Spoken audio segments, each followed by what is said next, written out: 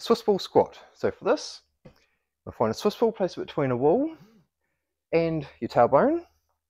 Bring the feet just slightly forward. Chest up nice and high, back nice and straight. With the heels about shoulder apart, toes are slightly angled out. From there, we sit down towards the ground, keeping the back nice and straight. Go as far down as you comfortably can, and drawing back out.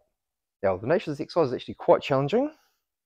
So to start off with, come in just part the way, see how that feels. If that's not too bad, go deeper and deeper into the movement.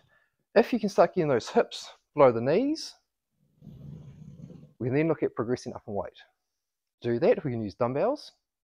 When you go to using dumbbells, what we do, hold one dumbbell nice and close to the body, lowering down once more, nice controlled, about the 3-second descent, then coming back up.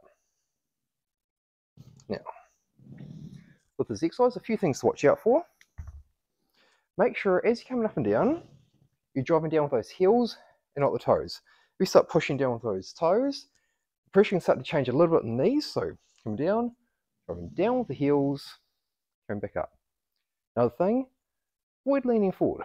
So as you come down, we want to avoid coming to a squat position. We keep the back nice and straight the entire time.